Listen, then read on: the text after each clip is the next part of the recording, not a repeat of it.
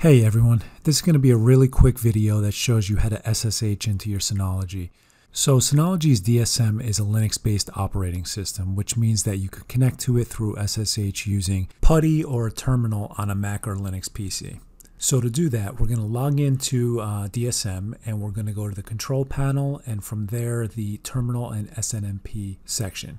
At that point, we're pretty much just going to enable the SSH service by checking off the checkbox and applying that.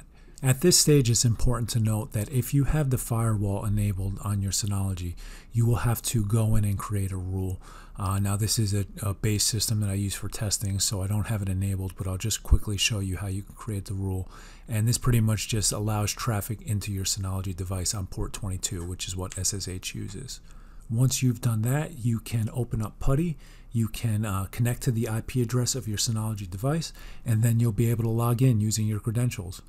So it's a very simple process that allows you to connect to your Synology device through SSH, but it's important to know that it's very powerful.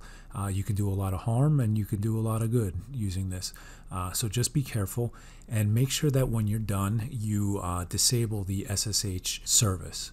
So it's not necessary, but it's generally recommended that you leave this service disabled until you need to use it. Now, there are obviously certain cases where that's not possible, but if it is, it's a good recommendation. So that's the tutorial for today. If you liked the video, please like it and subscribe. Thank you.